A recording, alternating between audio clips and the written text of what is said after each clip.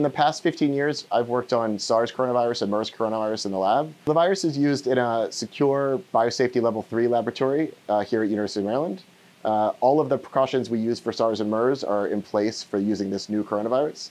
And we'll be manipulating it and analyzing its functions the same way we did for SARS and MERS, where we infect cells with the virus. We try to understand how it affects different proteins and different pathways in human cells.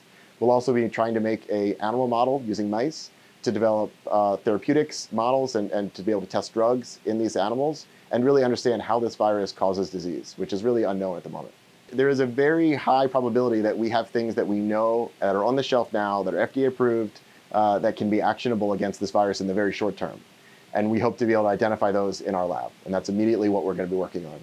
For the long term, we are helping a variety of companies develop therapeutic antibodies and vaccines to be able to treat people and patients in the long term should this virus really become a problem around the world in a pandemic situation.